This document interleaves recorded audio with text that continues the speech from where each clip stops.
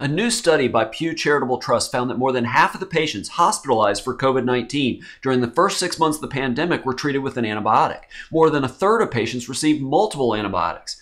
But only 29% of the patients hospitalized because of the virus proved to have a bacterial infection that would need an antibiotic. This overuse brings up concerns for the development of antibiotic resistance.